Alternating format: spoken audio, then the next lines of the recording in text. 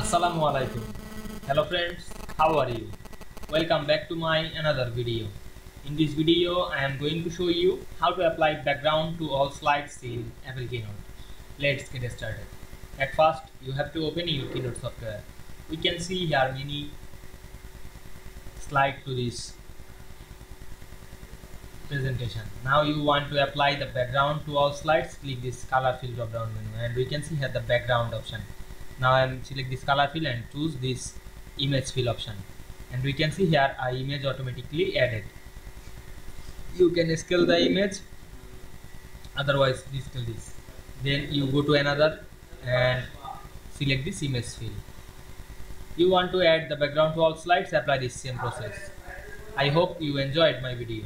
Please like, comment, share and subscribe my channel. Thanks for watching.